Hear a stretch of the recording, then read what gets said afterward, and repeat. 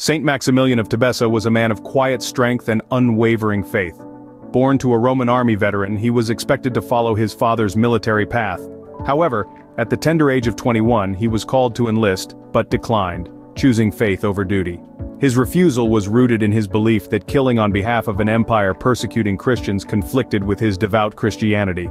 Facing the mystified proconsul Dion, he displayed no fear, only serene conviction, boldly proclaiming his allegiance to Jesus Christ.